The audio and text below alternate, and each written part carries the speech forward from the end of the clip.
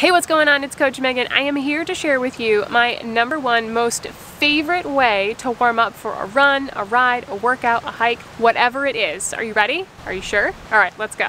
So you're gonna take a nice wide stance, not too wide, but not too narrow either. So somewhere comfortably wider than hip distance apart, and turn your toes out just slightly. You're gonna reach high, and then you're gonna fold at the hips and just reach down to your bottom. Then you're gonna drop the hips, maybe placing the elbows on the knees for support, and then you're gonna stand up.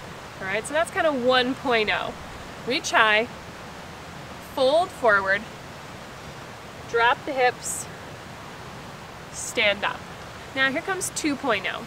Reach high, circle the arms back as you fold forward, touch low, and begin to work the hips down into a little bit of a lower position. Now remember, if this is early morning, your hips might not go this low, and that's totally fine. Just work with what you have. Reach forwards, stand up. Sweep the arms back and repeat.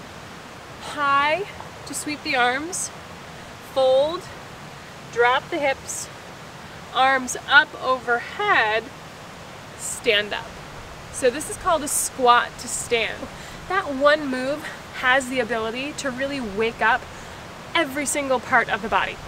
So the next time you're thinking about skipping your pre-run or ride or hike or workout warm-up, just do 5 to start with of those. Maybe work your way up to 20 and just see what happens within the body. That's all I have for you guys today. I hope that you enjoyed this, and I will see you soon, maybe in another video. See ya!